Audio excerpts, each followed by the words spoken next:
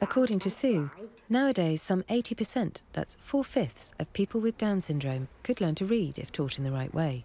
And so with the right support, the majority can go through mainstream schools, get work, and live independent, ordinary lives.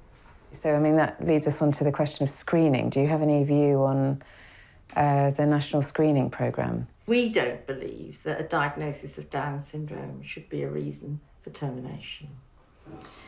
Nobody's discussed it with adults with Down syndrome, many of whom can now read, understand the issues and realise that as a group, there's a large proportion, particularly the medical community, who think their lives aren't worth living. But there was never and has never been a public ethical debate. Because I think there definitely ought to be a debate.